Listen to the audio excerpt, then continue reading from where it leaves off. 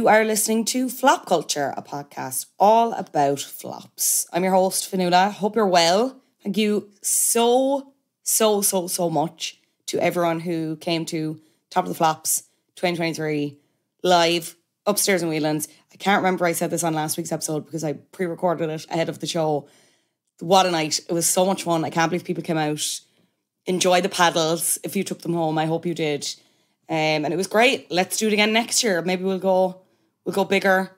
Go bigger or go home. Isn't that what they say, girls? Big thanks to my guests as well, Carla Kay, Patrick Wilson McCarthy, and of course, Owen Keane for joining me on the night. Patrons will get to listen to some of that live recording, but it's on Patreon, patreon.com/flopculture. And speaking of Patreon this month, here's what we're going to be talking about. Carla is joining me once again to talk about the Kardashian Christmas card with a K, why they don't do them anymore, the cultural impact of them, and there'll be a video as well because obviously it's a visual medium. We're going to be reviewing at that moment in time of celebrity culture and Kardashian culture at large, I suppose. Owen will be back, of course, to watch another episode of Fleabag with me. So we're up to season 2, episode 2.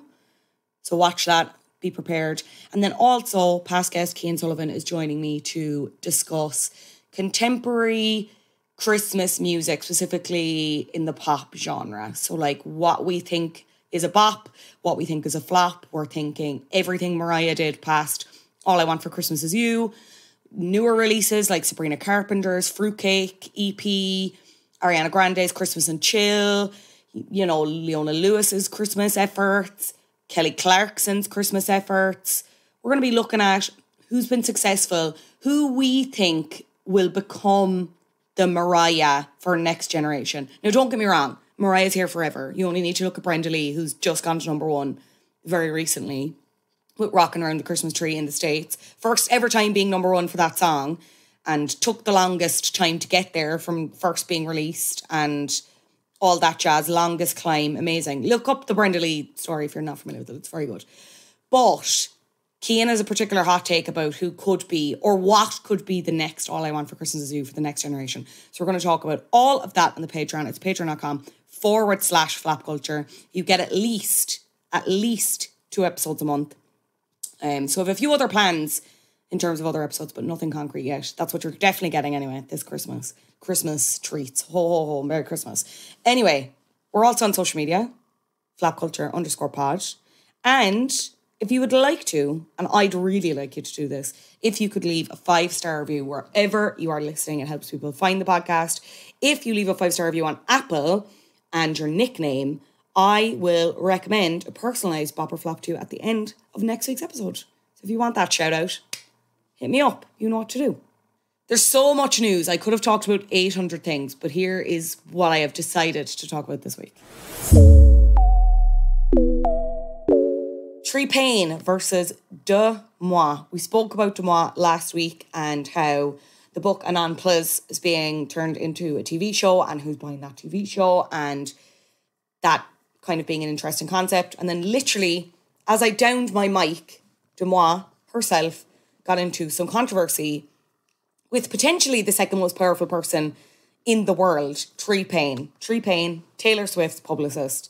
What happened, if you're unfamiliar? So as I mentioned again, if you're really not familiar with De Moi is in the business of posting and sharing celebrity gossip and celebrity blind items. But she also receives, fan submissions is the wrong word, but she receives submissions from the public, right? And she had received one about Taylor Swift, and that was kind of having a go at De Moi herself about the fact that, further context, with the Spotify Wrapped and Taylor Swift being Spotify's top artist for the year, to celebrate that, she released a song to streaming called You're Losing Me, which fans speculate is about her breakup with Joe Alwyn. Her longtime producer, Jack Antonoff, then got involved in the conversation, sharing this picture of when they recorded it and dated it as 2021.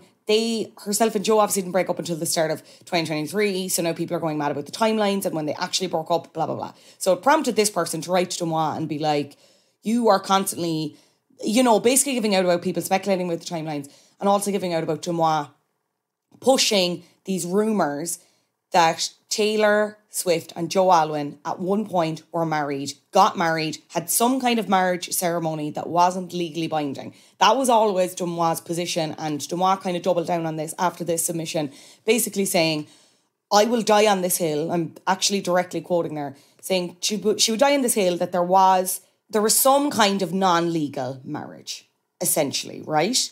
Which kind of leads me to believe she was shown something. She was definitely shown something, 2 hard words to say together, and just vehemently believes or was told that it was something that maybe it wasn't. I don't know. Anyway, she's on the Instagram stories basically saying this, I will die on this hill. There was some kind of ceremony, some kind of, I don't know, a promise ceremony. I don't know how you can have a ceremony that's not a marriage. Anyway, Tree Payne, who never's not the right word, rarely posts public statements to social media because, I don't know, half the time she doesn't need to. Taylor Swift is currently the biggest she's ever been, only getting bigger, beloved by many, hasn't really hit any patches of controversy. Anything she shares online is usually a repost, basically being like, Taylor Swift, class, records broken, blah, blah, blah. The last time she posted online was during the Kanye West, Kim Kardashian feud, which kind of ended the start of 2020 around the time that the unedited video of Famous, the Kanye West song, was leaked or released in some way, and Tree had to come out and make a statement about that. Has not posted anything since then, right? Tree saw this Dumois post and was like, nah, babe, we're getting to the keyboard. Now, I don't know if it was Taylor telling her to be like, you need to come out and say something against Dumois, or Tree just taking it into her own hands. A part of me thinks that they're like, even though Tree Payne's worked with Taylor Swift so long and probably knows her so well in terms of like working together and what to speak out on and what not to speak out on, a part of me wonders, could you actually get away with not speaking to her about coming out on something? I'm not sure. But anyway, someone made the call, and Tree Payne then took to her own social media to be like, direct quote, there was never a marriage or ceremony of any kind. This is an insane thing to post. It's time for you to be held accountable for the pain and trauma you cause with posts like this. Which, pretty damning statement, I will say. Now, there has also been some speculation that I think, and because it's all Instagram stories, they're all expired now, so there's kind of no way to independently verify this, right? But some fans are speculating that the statement actually wasn't about the marriage post as much as it was about, there'd been a previous story that Dumois had posted speculating around the content of another song, Bigger Than the Whole Sky, and about that being about a miscarriage that Taylor Swift suffered while with Joe Alwyn, which I'm like, no, Dumois,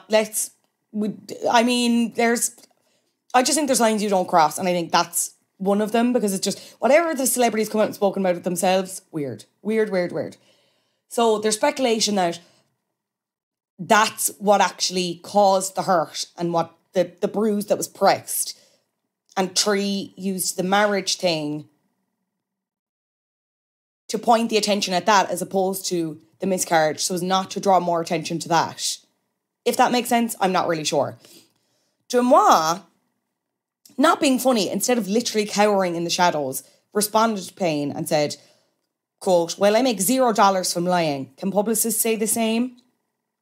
Also, to relate something that is in reference to something that happened years ago to pain and trauma after what just happened seems like a poor choice of words.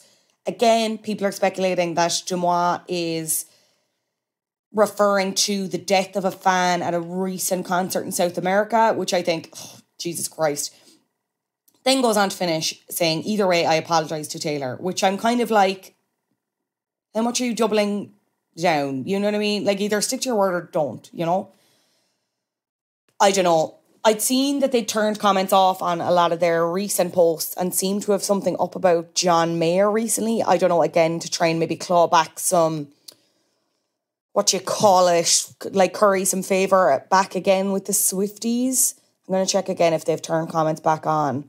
I don't think so. And the only people commenting are, literally Paris Hilton, which I mean, not great. So, sorry, comments aren't turned off, but they are limited, right?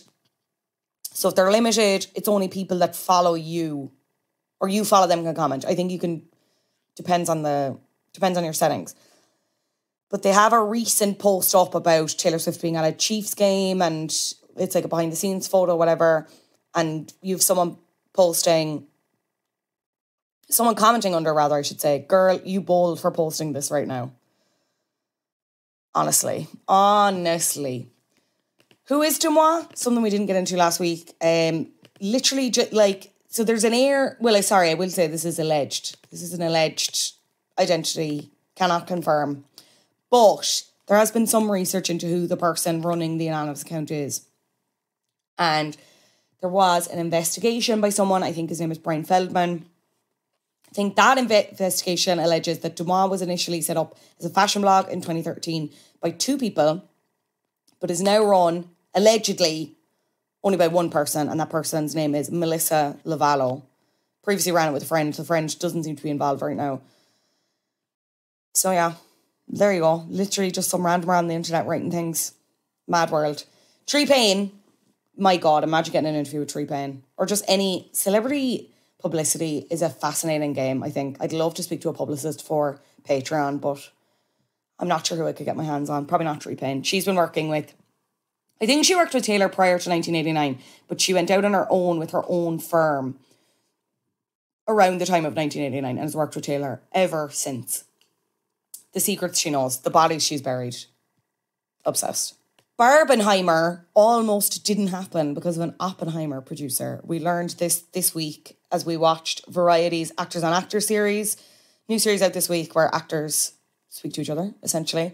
And we had the iconic pairing of Cork's Cillian Murphy and Margot Robbie. Obviously, Oppenheimer star, Cillian Murphy, Barbie star, Margot Robbie. And Margot revealed in that interview that a producer from Oppenheimer, who she had actually worked with as well on the Suicide Squad, rang her basically to be like, because she was producing as well, rang her to be like, hey, we think, me and Chrissy Nolan here, we think you should actually move the date of the release of Barbie. We think that's a good idea. And she said, okay, bet, if you're scared, babes, you can move your date. You move the release date of Oppenheimer if you're that scared. And the producer was like, well, no, we're not going to do that. We're not going to do that, but we really think you should. And then she was like, no, sorry, I believe in my gal. I believe in my gal Barbie. I do not care about this atomic bomb, man. You could take your Cork White Walker looking man. You'll be fine. It's Christopher Nolan. You'll be fine.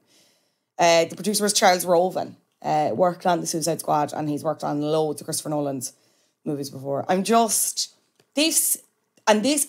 this interview is a really, really, really, really, really good watch. If you're someone who, I'm going to be honest, maybe underestimated Margot Robbie a little bit in terms of her acting prowess and commitment to her craft, because hearing her speak about the physicality of acting and how seriously she takes acting and how much she struggled initially with the Barbie role and getting into the Barbie mindset and headspace.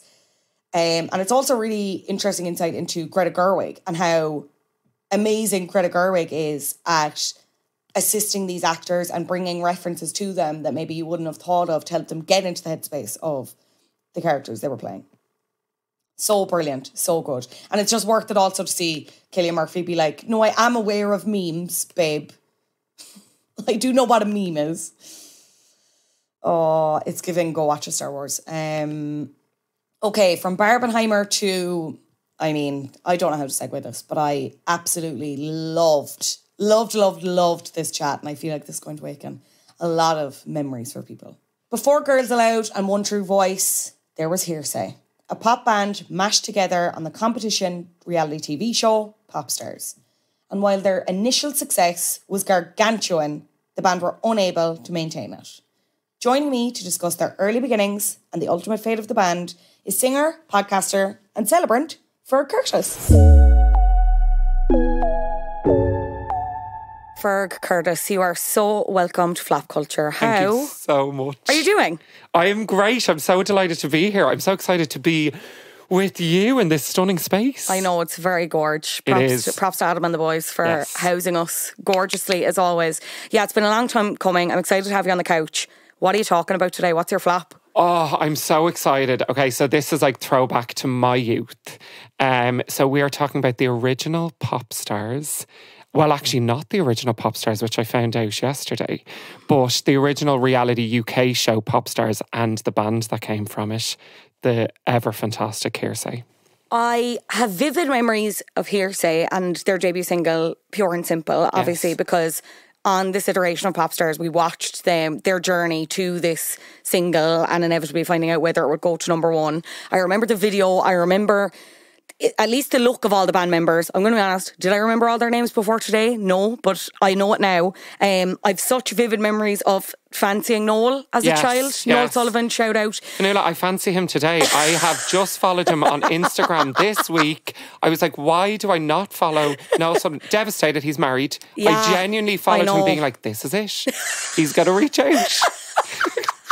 I was delighted. Where's all this interest coming from after this episode comes out? He's like, God, this I was like, this is why the universe hasn't sent me my man yet, because Noel has just been waiting. But truly, no, he's married. I mean, for now. Yeah. Or anyway. We'll see. Just Noel, if you're listening, just a coffee will open up the conversation. Yeah, absolutely. Ferg's open to networking with you. But I was less familiar with Pop Stars. Like, I obviously, I know it, but my memories of it weren't as strong, and I found revisiting clips of it so funny as a reality TV format, as a reality TV competition format. Yeah. What are your earliest memories of it?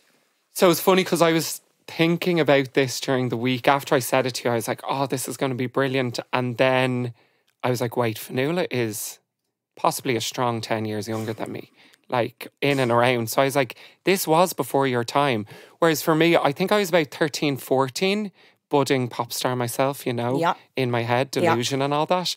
And I was obsessed, like literally obsessed with this show. And I loved the whole format of getting to see behind the scenes. And back then, it was in the hotel rooms. It was in the, like, you know, people lining up along the street. Like, I rewatched bits of it and they were like, 3,000 people showed up to audition for this show. And I was like, 3,000? That's not a lot, lads, for like today. But it was so raw. And I actually loved watching it back because I got like a little bit emotional watching some of it back. Because it was, they really had no idea what they were taking on. They had no idea how big reality singing competitions were going to become. And it was kind of amazing to watch really normal people go through the process of auditions. And when I was like 14, 15, not that I was auditioning for stuff that size, but in stage school, like I was auditioning for things, musicals, Amdram stuff. So I was like, oh, I'm getting ready to go on Pop Stars. I'll be on Pop Stars too or something.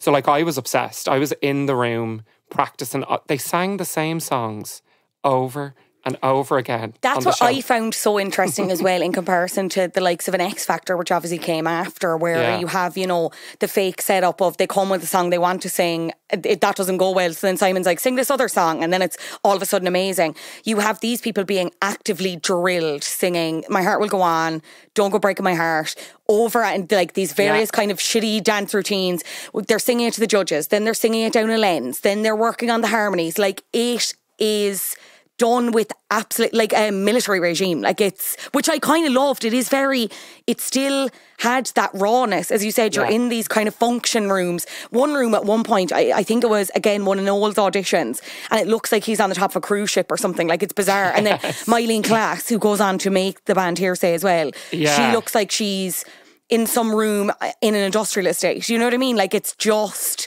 I bring this back. I think the campaign needs to start here to bring this iteration format of this back. Yeah, because it's just, look, and it wasn't perfect, which I'm sure we'll get into, and you kind of see the cracks of people having lots of things to say and generally not nice. 100%. And this is like peak tabloid culture and media and all that jazz.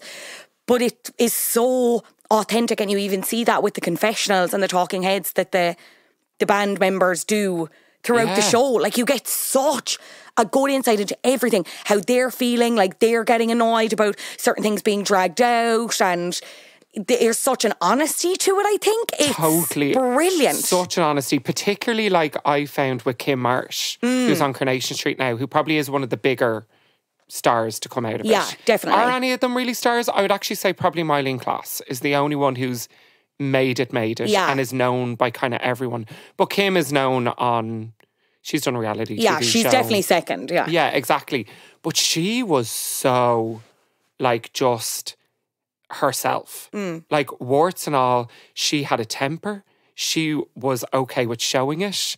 She was a real mammy, which she obviously was a mam when she was in the show, which was like a big controversy when she got into the band, that then they found out she had kids. And yeah, she had like lied about it or not said it to them. she hadn't said it to them. So she had 2 kids, and then she got in the band and they found out that she had 2 kids. And it was literally like, how could she possibly be in a pop band and have 2 kids? It was this, I remember that controversy really strongly, because I think she was about 24 when she got into the band. She was definitely a good bit older than the rest of them.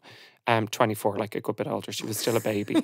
But yeah, like it was this massive thing. But she just wore her heart on her sleeve, and I loved watching it back and being like, God, I love Kim Marsh. And then I went down a little rabbit hole of watching her in Pop Stars to Opera Stars. I didn't really go and watch any Coronation Street clips or anything. Fair, yeah, fair. But I kind of was like, Kim Marsh is kind of iconic. She was really that like first reality TV show person who was like, here is me, authentic, raw. I just loved her. She was and she was tipped for the band day one. Yeah. Day one. Her and Noel, they built the band around them. I'm convinced of it. You don't think Mylene? No? No, 100% not. Okay, I don't why? think Mylene was meant to be in the band. So here's my theory. So there was another one, Jessica. Okay. Who ended up in Liberty X. Yes. So her, Suzanne and her, Kim and Mylene. No, I'm getting mixed up. Jessica, Kim, Suzanne, throughout the show were always shown together. They were shown in the rooms, practicing their harmonies. They were shown having the chats. They were shown gossiping about people. And Jessica had a real storyline, like, and she was really in it. And then she did this press conference. Like, remember, I don't know if you saw, they had to do these fake press conferences. Yeah. And she basically was like, yeah, I've smoked cannabis. And they annihilated her. They were like, what? You did what? No, the tabloids will tear you apart. And you could just see her like falling apart. What have she I done? thought she was going to be kicked out. She wasn't. She made it to the top 10. But I think that's the reason she didn't get into the band. And I think Kim and Suzanne were meant to be the 3. And I think, and they even did it in the final, it was between Mylene, Jessica and Tony, who was going to be the last member of the band. And I was like, oh, that's clever producing, because I think at the time everyone would have been like, it's Jessica. Of course it's Jessica. And Mylene was an interesting one now. Watching it back, I'm like, Mylene was there for business. She was, I was going to say this, she is to the T about everything in the confessionals. She is so confident in a way that's like, I do not say it as a read. I'm just like, she's in there. She knows exactly what she was doing. She describes the day in minute detail and everything she had to do and what she was going to do to achieve it. Incredible, like. So to the point, like, they'd all be like, this is my dream, I love to sing, oh my God, my mom will be so proud if I make that. And Mylene was like, this is a job, this is an audition. She's like, if I don't get this, I'm on to the next. I was like, so I don't know if they necessarily want that energy, but knowing like behind the scenes of auditions, I say she was super professional, like that they were really able to, and say she knew how to play the game. Yeah. And she knew how to work everyone. And when Jessica kind of dropped her cannabis bombshell, they were like, oh, go for Mylene, she's professional, she'll keep them all together. And actually, I watched an interview with, they all call her Susie, but Suzanne, who's now in Emmerdale. I don't know if she's still in it, but I watched one and she kind of revealed what was going on behind the scenes of Hearsay. And she was like, they walked in, they were handed contracts, they signed away their lives, they didn't know what they were signing, except Mylene. Mylene was sitting in the room asking questions, being like, and what's this? And what's that? And the rest of them were just like, there's my signature, see you later. Yeah, great opportunity. So I think Mylene came into it, and she was also, I've gone too deep dive, but Mylene... There is no such thing as too deep dive on this podcast. She was booked for a tour, a UK and Ireland tour in some musical. She was already working as like a musical theatre singer, which I'm also like, I don't think she was the best singer. We'll get into the vocals of each one of them. But she was booked for a tour, and then she got this, and she says in an interview, my dad literally said to me, why are you giving up a year's work to go into a pop band? And she was like, it really like shook me, but I'm glad I went with the decision, because obviously she has had an incredible career. Yeah, for sure. For anyone we've touched on a few elements of the show, but I suppose bring us through the format kind of from start to the final. We've gone through some people who ended up making the band. Yeah. But yeah, from kind of day one to day X with Davina, the live final. The live final. Insane. Bring us through and we'll talk about it. Okay, day one. So I think the first few episodes were basically the auditions. You had the people standing up in hotel rooms, lined up, the numbers on them, singing woefully. Like, there was very few singers who would be able to get on an X Factor stage today and even, I'd say, get past the producers round. So first few episodes were all that, and they were letting them through, and it was really like the judges were in their faces. Talk to me about the judges then. Who are the judges? So the judges are Nigel Lithgow. Nasty Nigel. Nasty Nigel. Yep. And the original nasty judge. Nikki Chapman, who was like the PR, her thing was she was a publicist for the Spice Girls. Yeah. And then Paul Adam was a record producer, executive, I think with Polydor Records, which were very big at the time. So they were the three judges, but the original judge was meant to be Simon Cowell. And he turned it down because he said, this show will never work. There you go. There you go. So, and they were like, we want Simon Cowell. And after the ratings went incredible, he went off and did Pop Idol. And now then went on his journey. But he said, I watched an interview with Nikki Chapman, and she was like, Simon really regrets that one. Yeah. I know he does.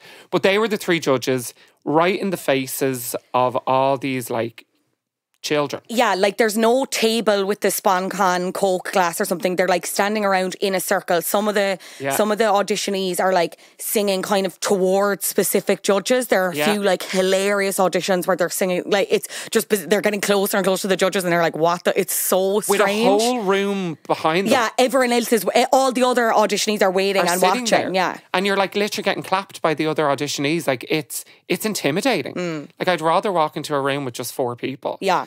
So that was kind of the first few episodes, and then it moved on to boot camp. And as you said earlier, it was boot camp. They worked them to the bone. Like now, it's so funny because they're like, we're going in to do our choreography, and then they showed them. It was a lot of bouncing. Yeah, choreography. The word is being used very loosely. And I never saw, now from the clips I watched back, I never saw a choreographer. No. So I don't know if someone was there. I saw a vocal coach. Yeah.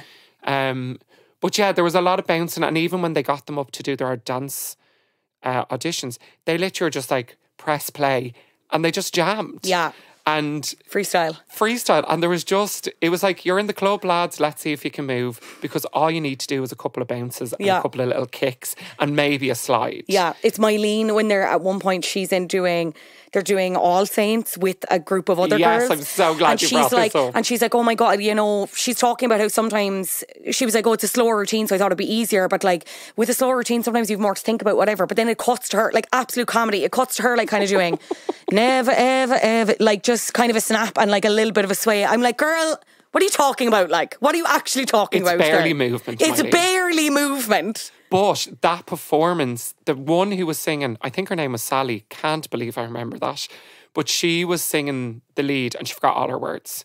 And she was kind of like, oh God, and she was trying to find them. And Mylene was beside giving her oohs and her ahs with the most confidence. And she was just like, see you later, Sally.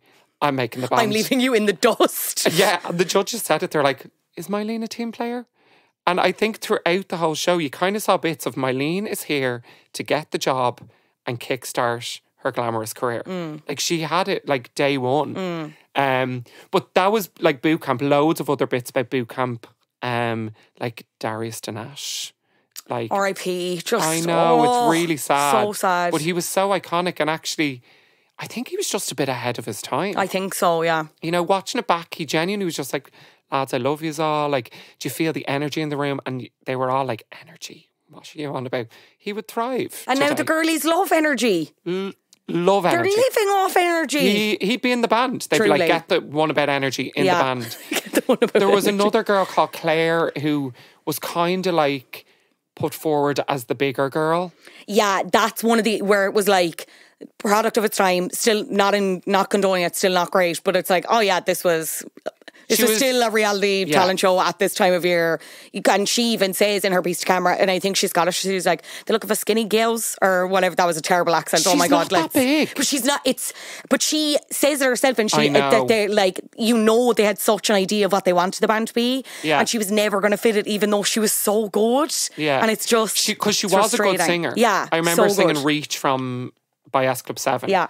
And they were like, a great singer. And even, I remember, like, looking back on it, you're like, oh, that wouldn't pass today. But when she did the freestyle dancing, they were like, look at her loving her life. Yeah. She's great giving it socks. Yeah, there's Nikki Chapman has a line as well where it's she's doing one audition at some point, and it's like, I wonder, I'm heavily paraphrasing her, but she's like, oh, she obviously doesn't look anything like the rest of the girls in the room. I wonder, is that affecting her? I'm like, shut up, Nikki Chapman. Would you shut up? But there was a lot of that. Yeah. Which I think we'll get to later in the later episodes. One massive controversy with Nigel and Kim. Okay. Have you seen that?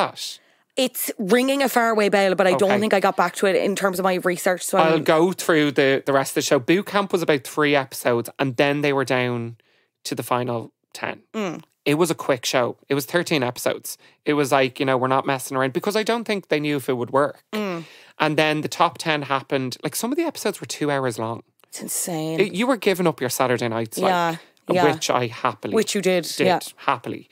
And then the last episode before the live was them all finding out the old school, going to the houses, travelling around, sitting with the family, which I watched this morning. I was like, I better, because there's actually a 2-hour recap. And I was looking after my niece the other day, and I was like, put her on my chest. We're watching Pop Stars. Let me remind myself. But I didn't get through it all. Educated child. Yeah, exactly. We're going to do your pop star history now. But yeah, I watched it this morning, and I was like, this is it was really emotional. You could, because they were so honest. Like, there was one girl, Kelly, who ended up in Liberty X, and like Nikki told her, you didn't make, like, there was no, they were trying to pull it out. They were trying to do the thing of, and everyone's worked really hard. Suzanne even said this when Nick went to her, or not Nick, when Nigel went to her gaff, and he's like, you split the judges, two of them were for you, one was against you, and Suzanne's like, Suzanne thinks she hasn't gotten it at this point. Yeah. So she's like, and I was just sitting there and I was like, would this man ever hurry on? Like, because he's just actively like, stretch this out, let's get the best reaction. But I felt like they didn't do it as much as they would do it these days, like with the Nicole Scherzinger and Ryland thing, where she really drew it out. But it was the early stages of them kind of having a banter with the contestants, but they didn't do it to the contestants who didn't get in. And your one Kelly, like Nikki just said, listen, you didn't make the band. And she was like, oh, okay. And she was so shut down. And and your one was like, any questions? No, I don't think so. And it could have come across a little bit, like, from someone who's done loads of auditions, you're learned to be like, thank you so much for the opportunity. Like, you're taught that. She was shut down. Yeah. And I was kind of like, oh, this is a bit awkward. Like, come on, Kelly, give us something. Yeah. Nikki left and she like broke down. And I was like, oh, I was genuinely crying with some of them. Yeah. I was like, this is actually how it should be. Like, this was really their dreams. They had been like put through their paces and worked. And even Michelle, do you remember Michelle Heaton? Yes. Michelle Heaton, who actually was a gorgeous singer. Yeah. They showed a few clips of her. Well, we will get to it obviously, but Liberty X kind of at the last laugh then. You know what I mean? True. You know what I mean? But Michelle, when they said it to her, oh, you didn't make the band. And they're like, keep going, you're really good. And she's like, I don't have the energy. She's like, I can't put myself through something like that again. Like, they were put through it. They were all sick the whole time. But it's that honesty as well you'd never get at the end of a, like never. An X Factor judges' houses, again, just to use that example, where they're like, obviously they'll say, I'm devastated, I really thought I made it, but you'll never get a conversation where there's an acknowledgement of the work that's been put in, the time, the effort, the energy, as you said, the actual seeing them being sick. I suppose you kind of did see it in the middle of like X Factor with the likes of Diana Vickers. I don't know if you watched that season when she got really sick and she couldn't meet Mariah Carey, and they had to film Mariah Carey pretending like she gave a fuck about Diana Vickers. It was very funny. Maybe she did. I don't know. Sorry, maybe. But even that was just kind of like, it was never addressed as like, oh, because she's working so hard. It was just like, she got tonsillitis, shit one, lol. Do you get what I mean? Yeah. Like, it was just to have that curtain. They didn't pull the curtain back fully, but to even get that kind of acknowledgement of this was such a strenuous process for people who were in their late teens, early 20s. Like, I think the youngest was Suzanne. Yeah. She was 18 and then Kim was 24 and the rest of them fell in the middle. 18. A child. A child. Like, she didn't look like a child. That haircut, I'm glad they popped the stenos in. Yeah. You know, because the hairstyle was very, like, I don't know, old lady bob. It was giving, yeah. It was interesting. Yeah. But yeah, no, they were so young and like they were sick all the time. Every clip I watched, they're like, I'm dying of this, I'm dying of this. But there was no Diana Vickers take the week off. There was like, this is what the industry is about. You get up there and you sing. And they had to sing warts and all. And some of the singing was shocking. Well, let's talk about, okay, so the 5 that made it with Danny Foster, we've mentioned loads of them already, but Danny Foster, Mylene Class, Kim Marsh, Suzanne Shaw, Noel Sullivan. Who could sing and who couldn't? And you're qualified to say this because you are literally a professional singer. In my opinion, looking back on it, and it was a different time, so the level of skill you needed back then wasn't maybe as much because singing has come on so much. I think the band was built around Kim Marsh and Noel Sullivan because they were the best singers. Okay. I think they genuinely had really strong voices. They probably, Noel is a West End singer now. And has done massive roles. I've seen him in a couple of things and he's brilliant. And I say Kim is still really good. Mylene, I didn't see, I'm not saying she can't sing. I didn't see a lot of it in the programme. I know she was an exceptional musician. Like, she played every instrument under the sun and she even had a piano album come out like years after Hearsay. I don't know if I could say there was a lot of, she could sing in tune. Yeah. But whether the voice was like, you know, gorgeous or beautiful, I don't know. Sorry, Mylene. I know you're listening. Danny, yeah. I think, feel really I think there's bad. an element of, there needed to be, they had an idea that it was 3 girls, 2 boys. Totally. You know? And I think they loved Danny. Like, watching the show, they were like, Danny's always smiling. He's a little cheeky chappy. He's like, he's a gorgeous... I think they all loved him. And even when he saw them get into the band, which actually I have something to say about Mylene for that, or not get into the band, get into the top 10, you could see they were like, they kind of treated him like a little brother. Yeah. And I think the judges loved him. Everyone in the room loved him. He was an okay singer. You know, he was... grand. He auditioned for The Voice years later. Yes, I saw that. Yeah, I guess. And he didn't get through. He did a weird rendition of a Spice Girls song, I think, and no one turned around. Something like that. Yeah, I can't remember. But I think, I don't know what Danny Foster's doing now. I could tell you one thing. I looked it up. He's very into meditation, which is great. And, I love that. Low profile, married someone called Victoria Goddard. Great. Good for him. Good for him. Yeah, absolutely. We love meditation and we love marriage. Very handsome. Yeah. Grand singer, but seemed like everyone loved him. Yeah. Suzanne. I'm so sorry. Again, I think they just needed a blonde girlie. But you can you can even see that from the audition process. Again, where she's doing fucking... Can I also say, is Reach for the Stars not a very strange audition song? Was it just because it was S Club and it was that time? It must have been a big song at the time. You know what I mean? Like, you're not exactly showing your vocal prowess on that, no? No. I say with absolutely no vocal experience, but... It's a high song. Yeah. You're one who basically sang S Club 7, Jo, she had a good range. But the audition of her singing, I genuinely don't know why she made the band, and I feel really bad saying that because I actually like her in interviews and like she comes across really nice and it seems like they got on well with her. But I was like, the singing, and they kept saying it. They're like, your singing's very weak, and I'm like, why is she getting through then? Yeah. You know, even like hearing Michelle Heaton singing it, I'd say she was stronger. Your one Jessica was stronger. But at the time, it wasn't about vocals. It was about the band. Yeah.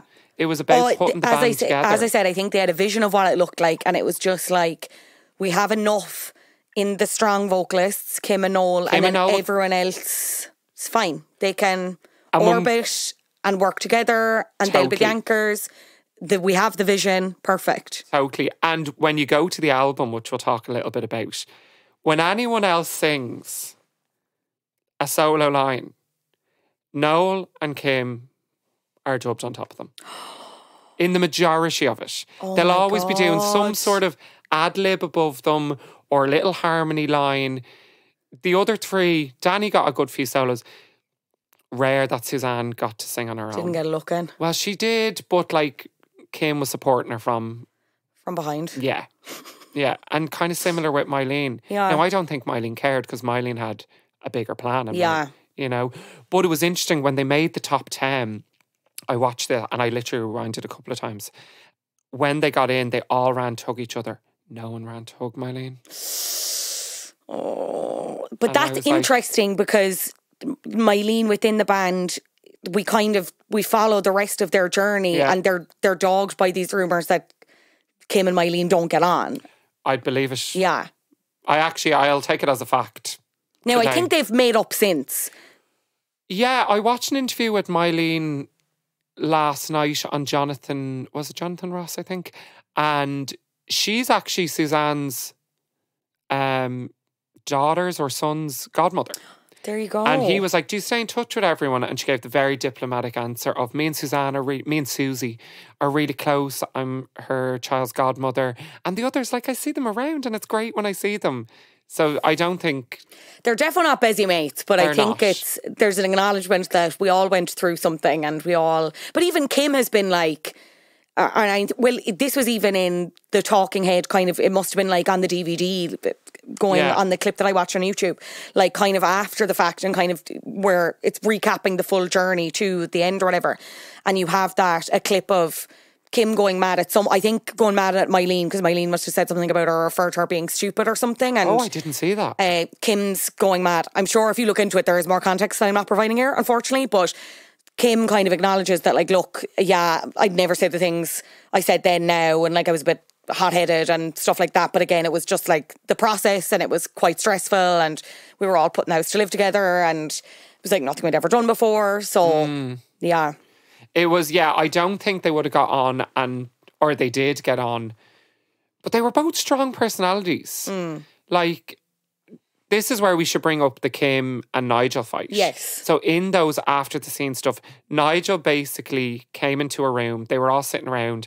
Kim was lying on the couch, always in a Manchester United jersey, constantly. Slay. Yeah, I loved it. And he basically was like, you're fat, lose weight. I do remember this now, yeah. Well, I remember the furore around. I don't remember the scene or whatever, but I remember it being like a massive thing because she really stood up for herself. She was like, "That is out of order." She was like, "You can't say that," and she was really upset. And actually, she came out years later, and was like, "I had an eating disorder at the time," so it was really layered. And again, there kind of is just no excuse for it. I know it was kind of the time that people threw those comments around, but even in the moment, you could see everyone in the room was really shocked, and she was miniature. Yeah. She was tiny. Which is the thing, like but like she has actually done interviews on that since and been like, there's no hard feelings. He was doing his job. He literally was making a TV show and that was going to get controversy. So I feel like she kind of had tough enough skin to move on from it, but it was awful watch. Yeah. Imagine you didn't though. Imagine you were a contestant that was way more susceptible. Well, I wonder if he said it to someone like Suzanne who seemed a little bit more vulnerable. And even in the interview I watched with her, which is a really interesting podcast, because they don't have massive profiles. No. So there's not a lot of interviews where they really go into it. But in this interview, she went into the breakdown of Hearsay, and you could tell she was really vulnerable at the time. She didn't really know what was going on. Yeah. Like, she was 18. So young. Yeah, when they split up, which we'll get into. She was only 21. Like, it was 21. So... It ended as quickly as it happened, you know? I think less than 2 years, was it? Yeah. She entered at 18, was in the band by 19, and they were done by 21. So the final of the show is them waiting to see if Pure and Simple went to number one, their first single. And it's live, interspersed with like pre-recorded clips, obviously, of them doing other bits or whatever. And Davina McCall's hosting it. It's in someone's living room for I'm not even sure who. And on it, you've a countdown on the screen that's like 8 seconds to 8 minutes till we find out who's number one, whatever. And Davina's like turning off the radio so they don't hear. And like, then you get the live chart announcement and everyone's like screaming. Sold just under 550,000 copies, which is like unheard of now in the streaming age. Like they were immediately the biggest thing. Like people really just got on board with them. Why do you think that was? Like I do think the song is good, but was it also just... I was wondering if we were going to fight about that. Oh really? Yeah, because like I was messaging some of my friends on the way and being like, I'm going off to talk about Hearsay for an hour. And all of them, like not all of them, there was like a couple of them, and they were like, Hearsay, oh, do they sing Pure and Simple? That was an awful song. No, incorrect. I totally agree. A good song. Good song. A good song. A great debut single. Great debut single. I'm not hugely familiar with the music beyond that, but I think it set them up as best as they could, I think. At that time. At that time. Yeah. It's very 2000s. Like it's very that time. I think everyone's kind of doing their best, getting their kind of best moment. The video is kind of iconic in a way, even though it's so simple. With the fire behind them. Yeah, no pun intended, but... Yeah. I think it was the last... So if you listen through the album, so I was like, when am I going to listen to this album? So I listened to it on my run on Saturday. And you get your Pure and Simple at the start, great, you're bouncing along. The second song, I forget the name of it.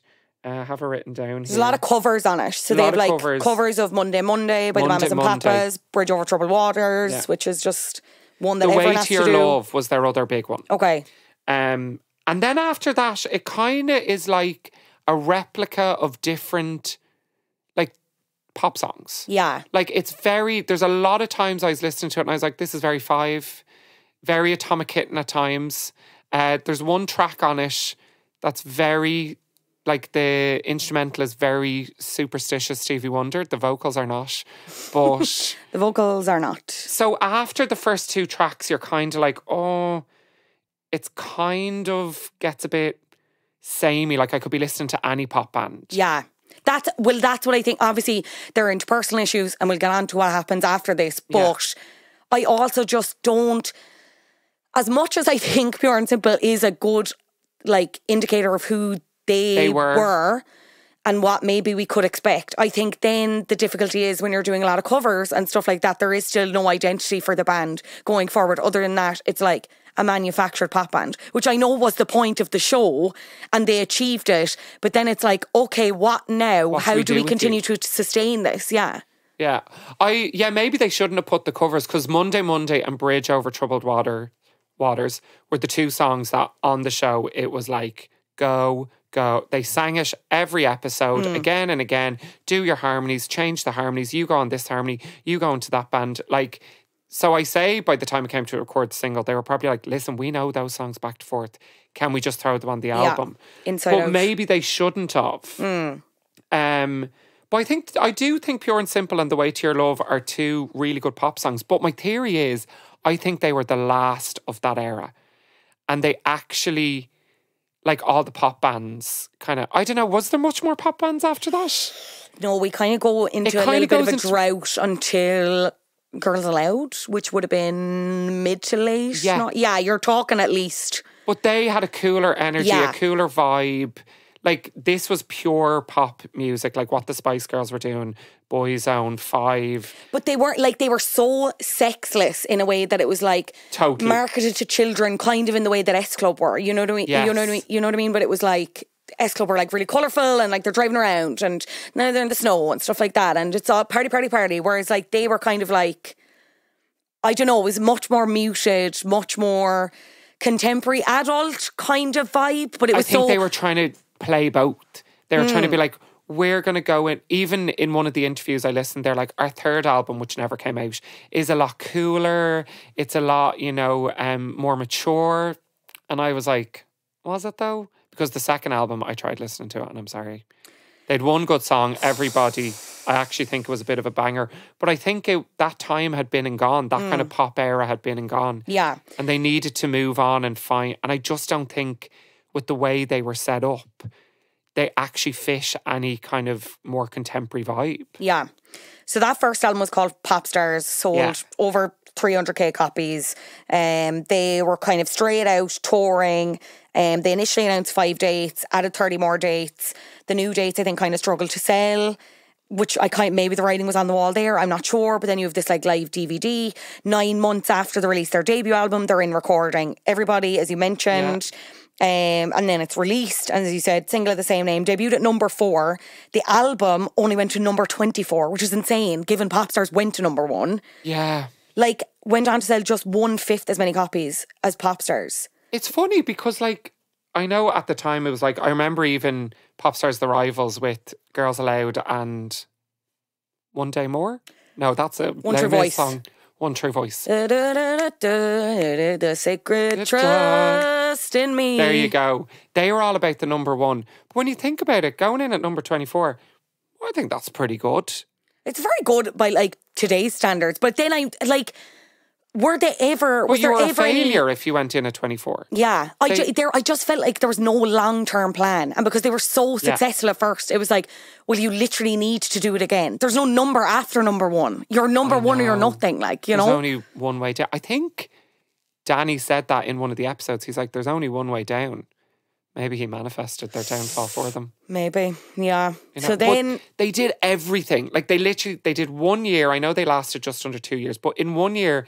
They did the 2 albums. They did the massive tour. They obviously did the show. They did the Brits, Top of the Pops. Like, they literally were like, let's stick a whole pop career in this 1 year. They were probably absolutely burnt out by the end of it. And then they're like, all right, let's go. And then Kim left.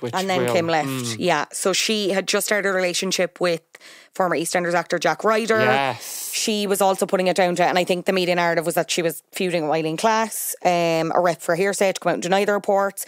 Everybody who's involved with Hearsay will be sitting down this week to discuss the future. Kim Marsh is still with the band, but then Kim announced separately that she was leaving Hearsay. And I think if we're on about the same podcast, Susie talks about it on that podcast, where it was basically like, Kim would say herself, the communication wasn't there. We all learned she was leaving through the media, which never a great start, really. So then they started auditioning other people, but instead of like having to replace Kim, but instead of it being like its own show, it was like segments on This Morning. Sorry, I did not know this. Neither did I. It was only when I dug into this. So, and then the person that replaced Kim was someone called Johnny Shental, who was married to Lisa Scott Lee. He won the auditions, but then there was a lot of controversy because he'd been in a group himself that didn't last that long, had been a backup dancer for Hearsay at one point.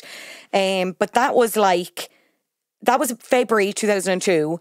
March 2002, I think there's a plan to go on an arena tour. That's cancelled to allow Shental time to settle into the group, which is code for the tickets to not sell girls. There were no bums on seats girls. Started recording their third album as the summer of 2002. But they were then met with this constant abuse, they said. They'd be doing like radio, like radio station circuits, whatever, to promote themselves. And they said it was just this insane animosity towards them. And I do wonder why that was. I don't know if you can remember. Was it just the media narrative about Mylene and Kim? Was it the fact that they had failed, in inverted commas, with this second album and not done as well? To see the turn on them is kind of crazy. Like, they had to cut that radio tour, or there was a performance in Brighton, that they had to cut short because people were being so insanely negative and horrible towards them publicly. I don't remember that. And actually, I don't really remember their downfall. I do remember Kim leaving, but only by going back to it did I remember about your man Johnny joining. And that was very short-lived.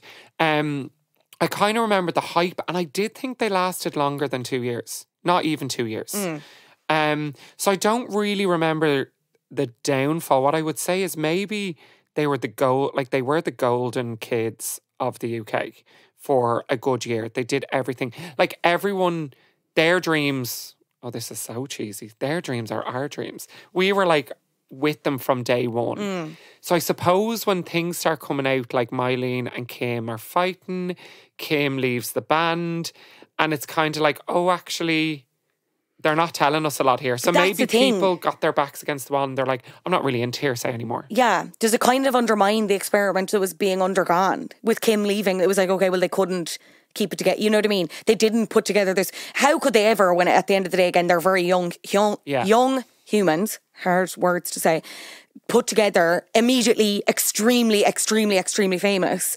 Like, it was never... Obviously, could things have gone better? Yeah, but like, it was always going to be difficult. But I think there was a lack of understanding on the public's behalf of that. So then to see Kim leave, they're fighting, they're going to look at pop stars and be like, well, it didn't work because they didn't put together this band that loved each other and made really great music, successful music, you know? I think... I do kind of disagree because I think all pop bands were made like this. Okay. This was just documented. So I think it was more the level of success that they experienced so fast. And in that interview that we've talked about, where we've seemingly gotten all our information. I link it in the notes. It is a good interview. It's a good interview. In that interview, Susie is kind of like, their phones were hacked. They didn't trust each other. Yes, that was insane. Well, like, it's not insane because like it was so off the time and it happened to so many people, but it's just, it sounded I can't like even they fathom were being that. pitted against each other. You know, so actually, I'm not surprised that they broke down because it's kind of like I think they probably wanted people fighting for the tabloids and stuff. But I think forming the band like that, I think that was actually quite common. It's just that it was... documented. And I think the downfall was the fact that they were pitted against each other. And I'm going to say it, I don't think they chose the right band.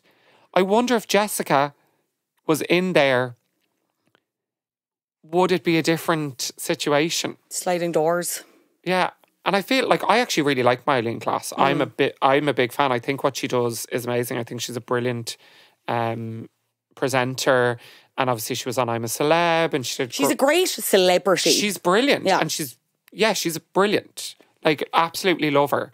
But at the time, I think, was she there for the band or was she there for herself? I don't know. Call in, Mylene. Let us know. Please call in.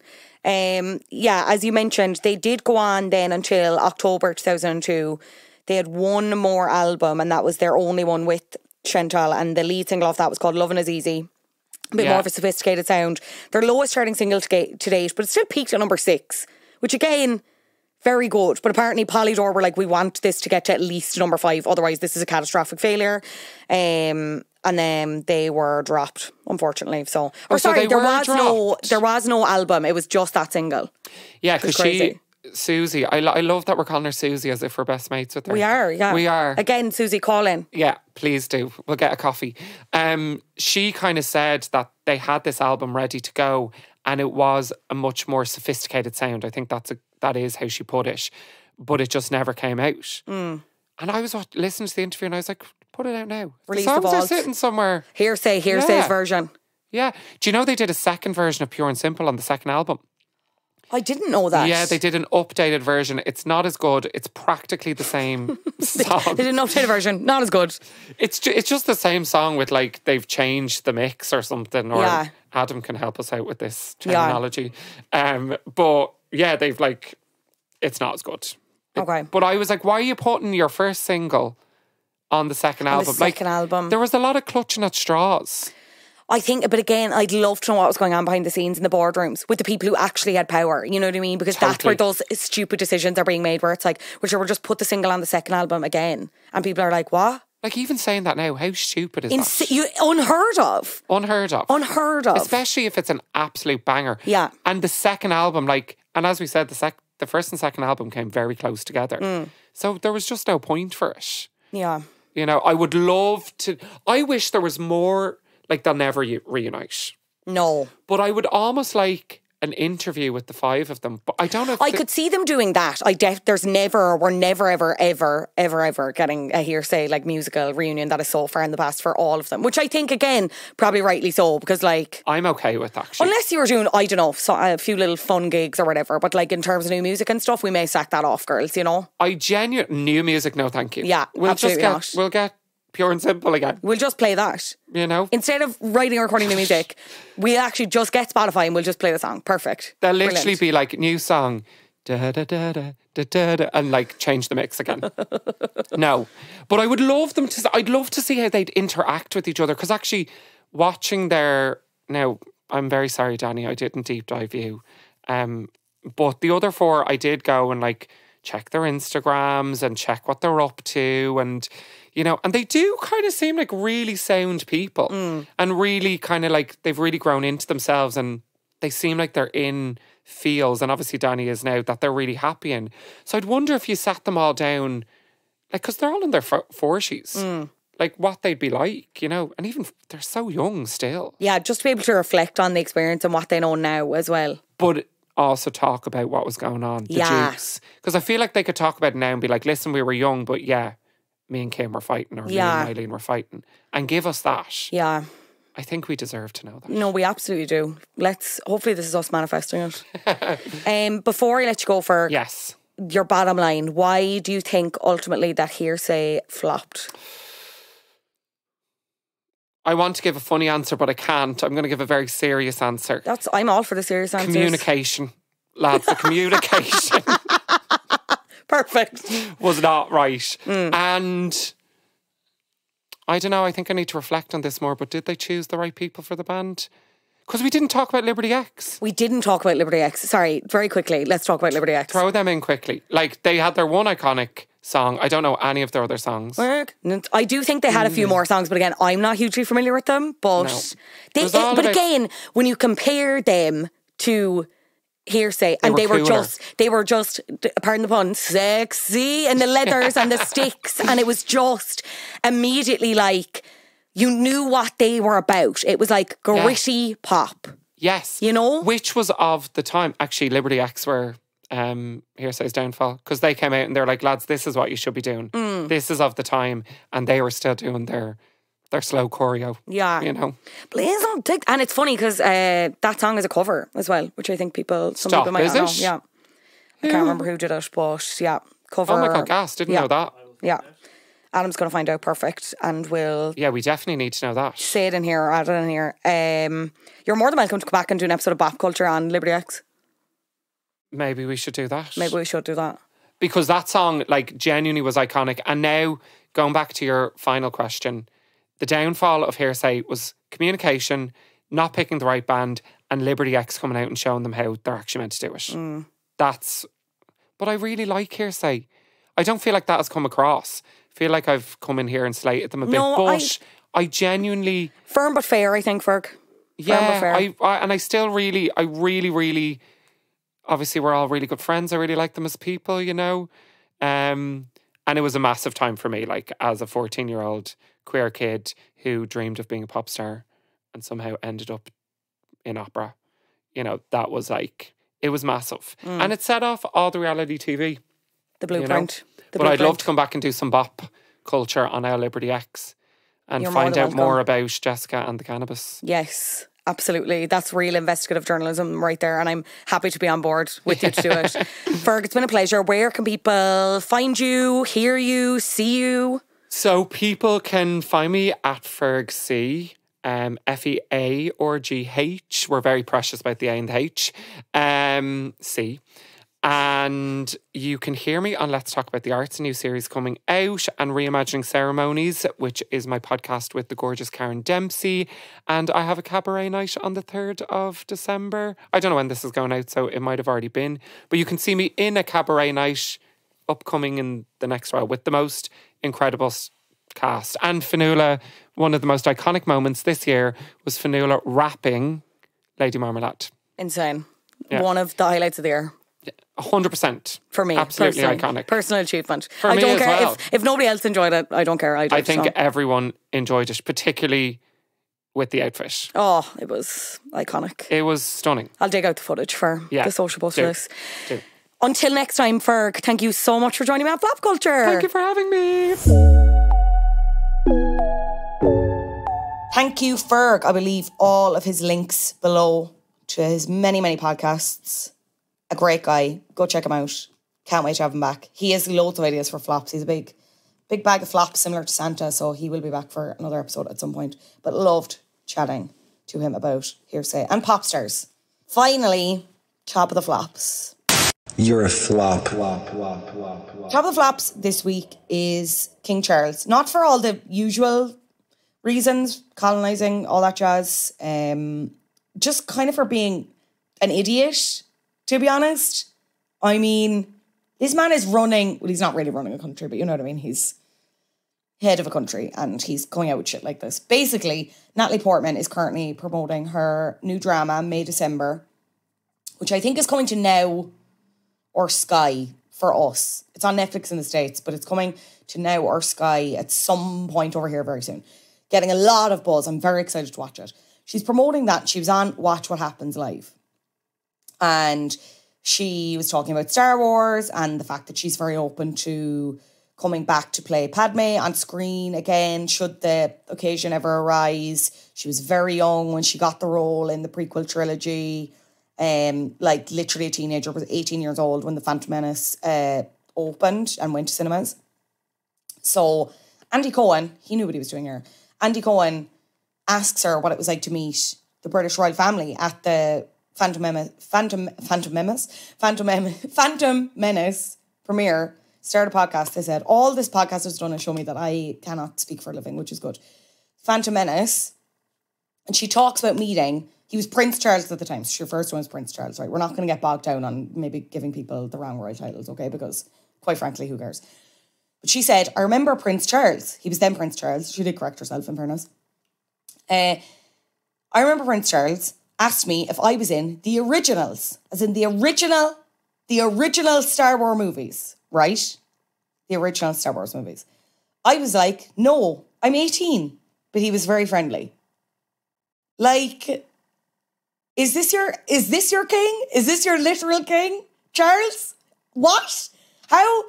I don't understand how you can literally be sitting on millions of pounds worth of like jewels and shit and art that you robbed off other people, and you can't pay someone to just to make you say correct things. Again, ironic given I've just said loads of words incorrectly, but I digress. We won't get into that. Silly, like. The original Star Wars came out in fucking 1900 and frozen to death. Dumb. Anyway. Flop behaviour, as per usual. Are we surprised? We're not surprised, girls. Anyway, I should say as well, if you're listening on Spotify, it gives you the option. There's a question as part of the episode where you can suggest who or what is top of the flops. And I'm always interested to see those. I haven't checked in a while, so if you have any suggestions for this week, let me know. And maybe I can talk about them on next week's episode. I am back next week with a brand new episode of Flop Culture, and I'm like deliriously excited about this one because it's potentially one of my favourite things I've ever watched, even outside the confines of this podcast. Like, it's one of my favourite things that I've watched this year. It is a TV reboot gone far too soon. I'm furious about it. But I missed all the petitions because I didn't watch it when it came out. Hopefully that's enough hints for you. Very excited for you to hear that. This has been Flop Culture. As always, editor is Adam Shanahan. I will see you next week. Bye-bye.